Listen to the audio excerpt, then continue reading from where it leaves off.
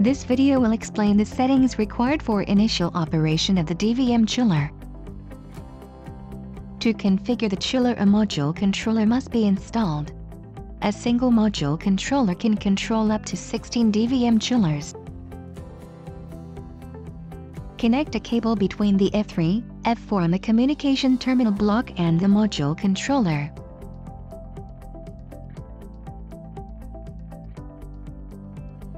Next, connect the pump interlock. Here is an example of a pump interlock. Voltage is required to activate the relay. It cannot be powered from power on the communication bus.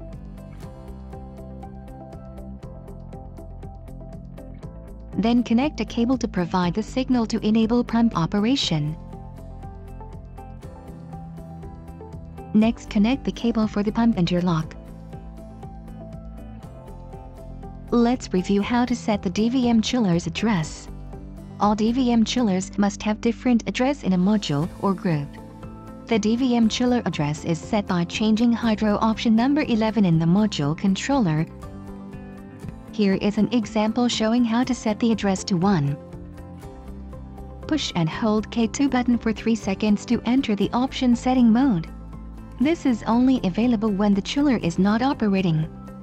Next, shortly push the K1 button to cycle to the number for the desired option. Option number 11 is for address setting. Then, shortly push the K2 button to display the value for the selected option. Next, push and hold the K2 button to complete and save the new value. Now you will need to set which unit is the module and the main. Let's look at how you make these settings. First, enter the service mode through the module controller.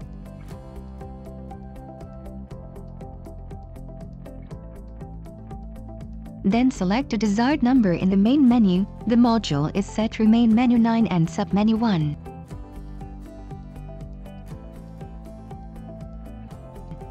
Move through the menu using the arrow keys on the module controller. All units must be set as a module or group.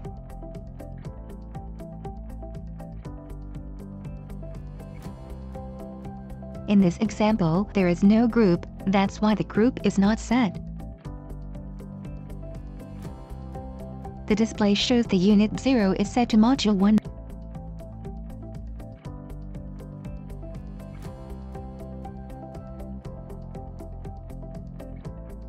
And the unit 1 also is set to module 1.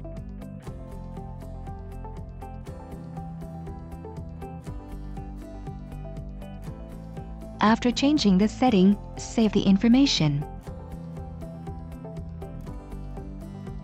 After setting the module, the unit must be set as the main unit of the module. This step is mandatory, as a main unit must be set in each module. After entering service mode, navigate to main menu 9, submenu 2.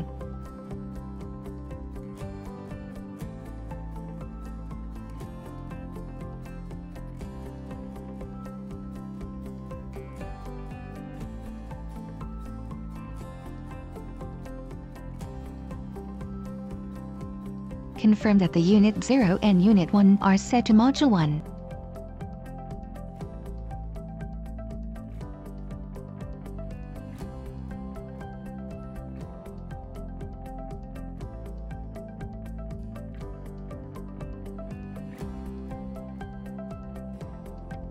Then confirm that the unit 0 is set as the main unit of module 1.